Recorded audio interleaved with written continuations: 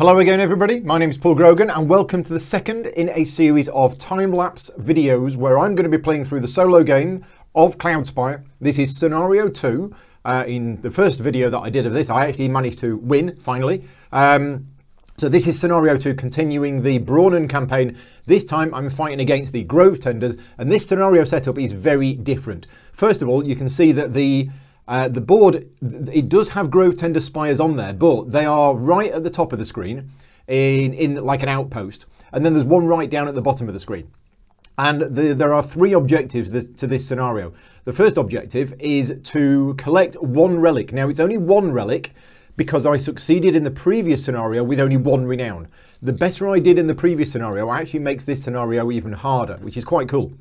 So you'll see on the left-hand side of the board, there is the enemy hero, and that has one of the relics. You see that there's a black chip, that's a face-down chip underneath that hero. So that has got one of the, that's the relic that I need to find. Now the special rules for this scenario are that hero, can't remember what it's called, Darwin, that's it, Darwin. That hero will only activate once one of my units steps on to the hex group, i.e. the island tile that she is on. Until that point, Darwin is completely inactive. So what I need to do is I basically need to provoke Darwin by moving onto that tile. That will provoke her, that will make her start, that will activate her. She'll come out, I'll then try and kill her and get the relic. The other objective is for me to destroy all of those three spires you can see at the top of the screen. That's in the Grovetender outpost. And interestingly enough, for this scenario, my minions, their mark is that furthest spire in the outpost. And my minions will not automatically go towards the enemy fortress. Instead, they're trying to go to that outpost and they're trying to destroy that outpost. My third objective is to destroy, once I've destroyed all of those three spires in that outpost, is to also then build my own spires on them and protect them until the end of wave 4, which is odd because this scenario actually has 5 waves.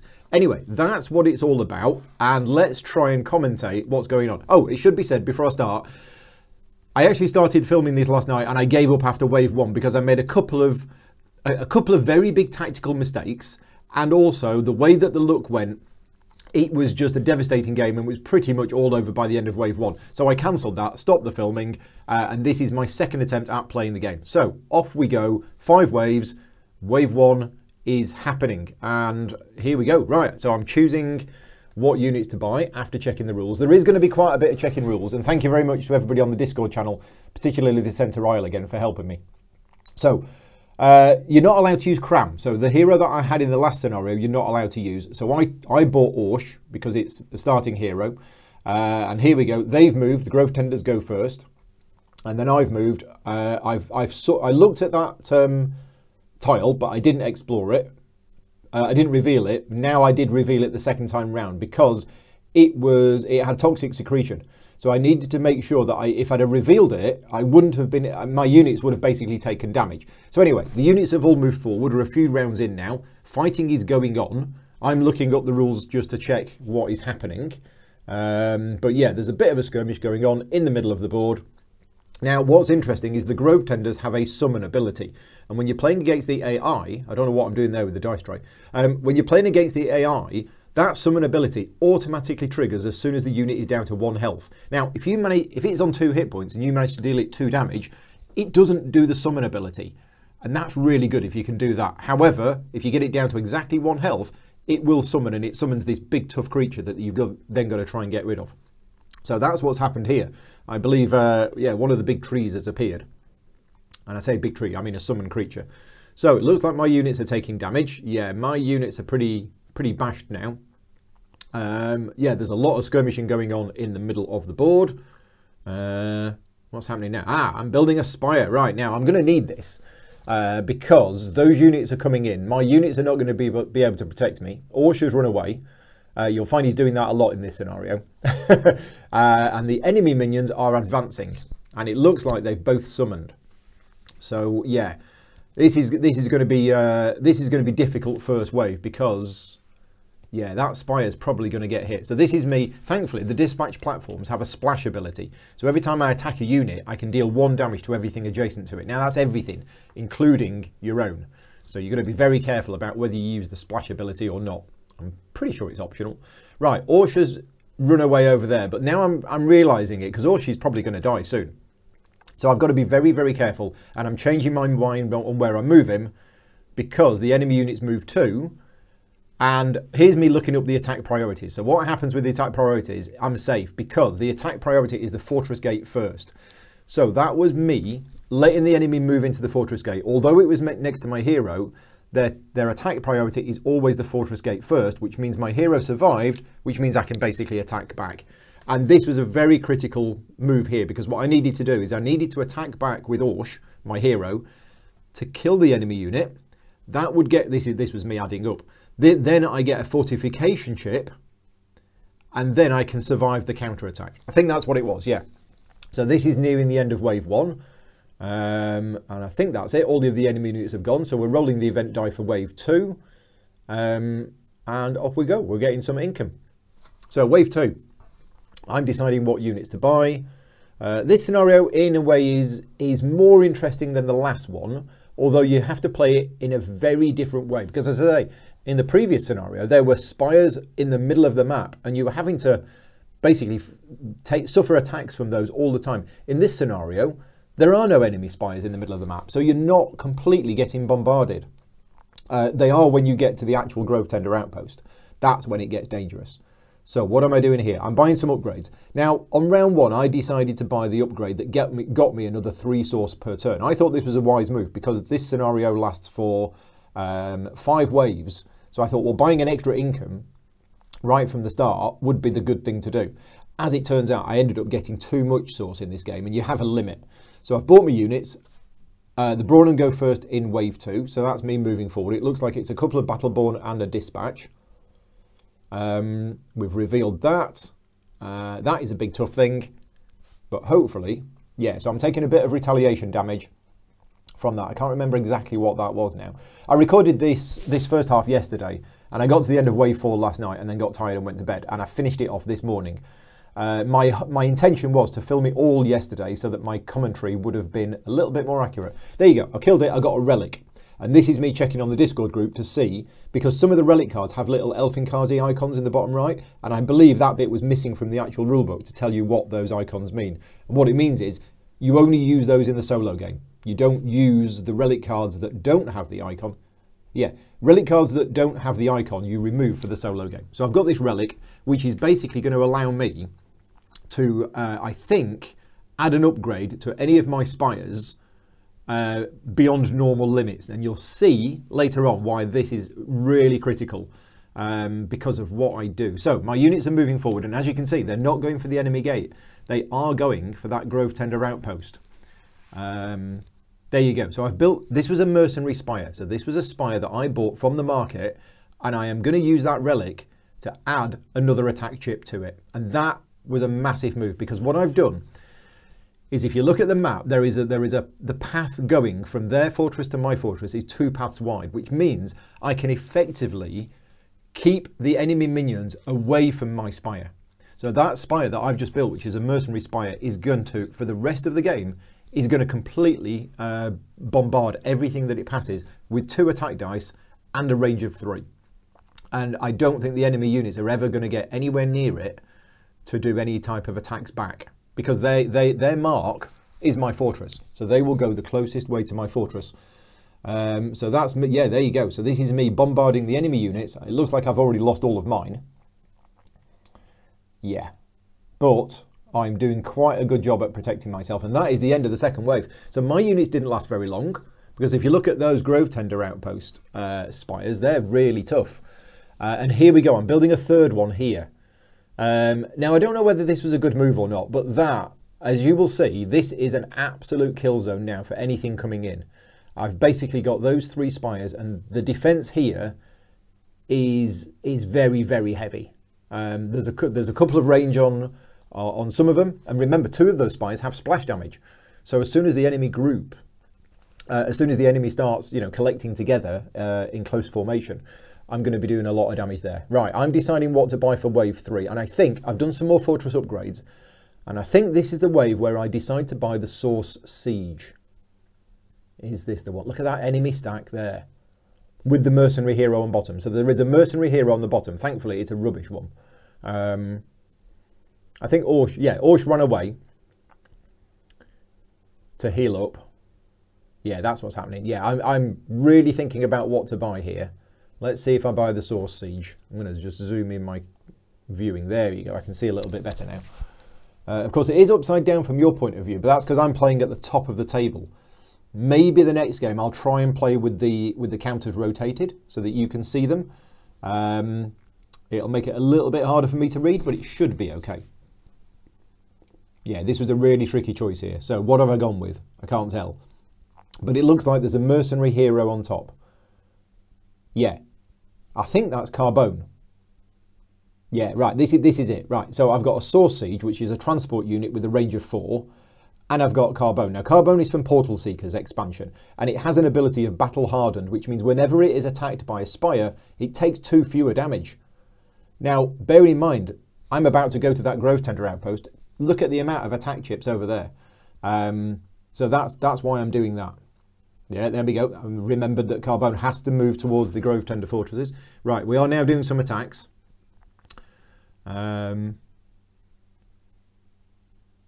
then I undid it. Yeah, I had to undo it because I was trying to be clever here, and I was trying to work out how I can do the best attacks. So this was a bit that I definitely had to rethink, change it, and then do again. So there we go. Then I realised that enemy Spire would have it also had range 4. I'd forgotten that, so I'm going to fix that in a minute. But yeah, that enemy Grovetender Spire should have been able to attack my transport, my Source Siege, before I attacked it. I think I do fix that and I take off a couple of damage. Yeah, this is me looking it up. There you go. And I think I fix it fairly soon. This was probably the point where I went to get Trifle. Yeah, we had Trifle last night. Anyway, so you can see the enemy units. They are all piling up, but my defense is quite high. And there we go. I have now reached the Grovetender Spires. So I'm in there with my Source Siege, which is being dragged along by, I think, a Dispatch or a Battleborn. And then, yeah, the unit is in the back. Now, interestingly enough, the AI rules for targeting is it will try and target something that it can kill if it was to roll maximum damage. If it can't kill something, it will go for anyone that it can damage, and then it's my choice. So what I was doing is I was basically having those enemy Spires attack Carbone. Because it's got Battle Hardened, it was taking 2 fewer damage every time. And I did this multiple times until they got a lucky roll and Carbone actually died. And at that point, they started attacking the Source Siege. But you can see now that those 2 units are starting to do damage to those Grovetender Spires in the outpost. And meanwhile, their units attacking me, they've all gone long ago. Because of that defense that I built up there is so strong, they just can't get through. Even when the taproot summon. So, here we go. I removed the Spire, then I remembered Campfire mode. That's what I forgot. I forgot that because all of the enemy units had gone, my heroes go into Campfire mode. So that's why I've put the dice on them, to show that they're in Campfire mode. At that point, the Grovetender Spires start attacking the Source Siege, and that is it. That is the end of wave 3. Right, wave 4, we've rolled the event die, we got a 3. That means Darwin gets an attack chip. Now, at this point, I'm starting to think, okay, we're about to go into wave 4. How are we going to achieve any of these objectives? Am I going to be able to defeat those 2 Grovetender Spires at the top? I think I am. But the other objective of getting that relic off Darwin, I'm going to have to provoke Darwin at some point. There is a third one. There is a third objective, which is to get rid of all of the enemy Spires. And I thought, no, I don't think I'm going to be able to do that one. So I decided right off that I was only going to go for the 2 objectives. Right, now that is a massive stack of enemy units. The enemy units get more and more each wave. And this is me deciding how to spend my 11 command points. Now, as far as upgrades go, you'll see that I have upgraded quite a lot of my fortress because I'm overflowing with source. So I've basically upgraded my dispatch units. I've upgraded my my Battleborn units. I also upgraded my Forsaken units, even though I never actually then bought any Forsaken for the rest of the game. Right, so my units are moving forward. Their units are moving forward. Darwin has now been activated. because what I did is I quickly moved onto the hex and then off it, and that activated Darwin. Then I remembered, no, it's in the next wave that I forgot something. Yeah, so Darwin is now activated and started moving forward. Why have I only moved Darwin 1? Apologies about the screen. It keeps shifting up and down. That's me knocking the table slightly. This is the thing with playing downstairs on a spare table and not actually in my studio, is that the table gets a bit knocked. Right, it looks like I've reached the Grovetender Spire again with a Source Siege and a dispatch unit. And yeah, it's all starting to look good. Now, where are we? Is this wave 4 or is this wave 5? I'm not actually sure now. No, it's still wave 4. Yeah, this is last night's footage. You can tell that because I'm wearing a grey jumper. Yeah, I changed my jumper this morning, so that's how I can tell that this is last night. Right, so what's happening? Orsh is a little bit vulnerable, but he's probably just going to run away. This is me attacking their units. Again, look at that defence that I've got. Those 3 spires there. Yeah. Yeah, I nearly lost Orsh then. So Orsh has run away again. Just keeps running away and healing, but that's fine. I've taken down the 2nd spire. Yep, this is me doing limited build action, rebuilding my spires so that I deal more damage, and then absolutely beating the heck out of those enemies. Are they going to get close? I don't think they do. I think I managed to defeat all of them before they get anywhere near to me. Meanwhile, what's happening in the outpost is there's only 1 spire left of the Grovetenders. And here we go. I think the lighting has changed. That means it is now this morning. Yeah, and this is me. So this is wave 5. I've got like 30 source. I bought the upgrade that allowed me to have 30 source. And I had 30 source. I'm buying a mercenary hero at this point. And I'm buying, what is it? The Renegade, which is a flying unit, which is really powerful. But the heirs can't take them, which is very cool because it's an ex-heir. It's left the heirs. Heirs as in the faction heir, H-E-I-R. Right, what am I going to do in this phase? Well, I think I'm going to be buying... oh, yeah, the event die was rolled, and that basically meant that all of the source wells on the board have been reoccupied by landmark tiles. Look at that stack of enemy units there. That's huge. And then here's me spending my 13 command points. I'm going to buy another Source Siege and some other stuff. Now, I made a mistake here because if you look, that enemy stack of units, there's a hero on the bottom. Now, the minions couldn't move because they were blocked. But what I'd forgotten is at the bottom of that stack is a hero that could move over forest. So this is me doing the last move for Rower and then again. Right, here we go. Look at these spires. There's just causing absolute devastation. And there's some tough units there. There's some there's 2 trees, there's an enemy hero, there's all sorts of stuff. But my spires, I'm going to take a little bit of damage on one of them. But, yeah, the defense of them, there you go. That's me attacking that one. And it has the ram ability. So, yeah, there you go. That's been damaged a couple of times. But my units then move forward. That's got flying. And I sent it the wrong way earlier because I thought it could go anywhere, but it can't. It's got to go towards the Grovetender spires. More devastation from my units. Yeah, look at that. Now, at the back, he's got 2 very big units. But, as you'll see, they're so slow moving. I think I'm going to be okay. And I just hope my units are going to sneak around enough to the Grovetender outpost to be able to attack it. Which it looks like they are. So my Source Siege has now arrived at that, and it is now starting to go down. So I think I'm going to do this. Meanwhile, what's happened to the enemy hero? Did I kill it in the last one? Yeah, I killed it in the last one. Yeah, I'd missed that because it was playing so fast. What happened is Darwin came out. I managed to kill Darwin. Darwin dropped a relic on the board. Orsh has now picked up that relic, and Orsh is now running home with the relic. So that is objective 1 almost complete.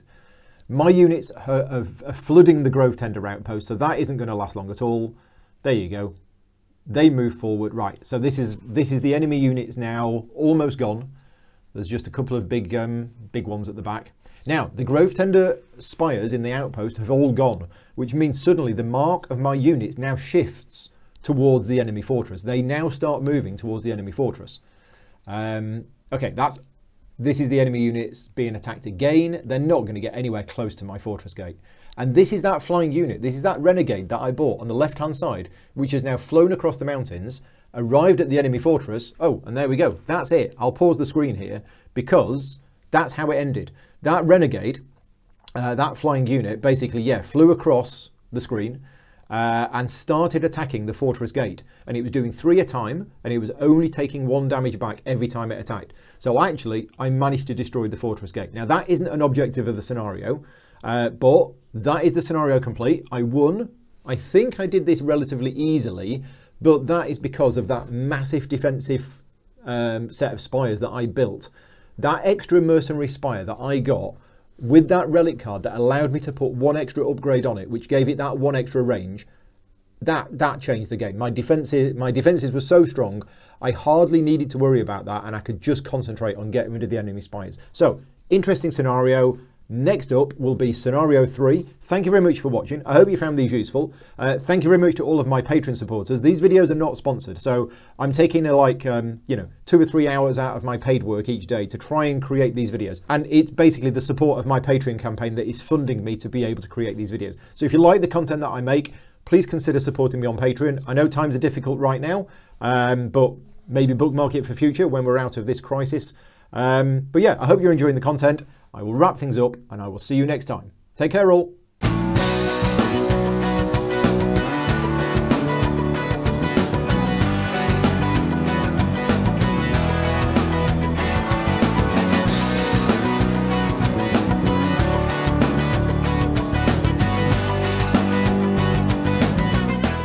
Gaming Rules is proudly sponsored by Game Toppers, upgrading your gaming experience. Visit GameToppersLLC.com.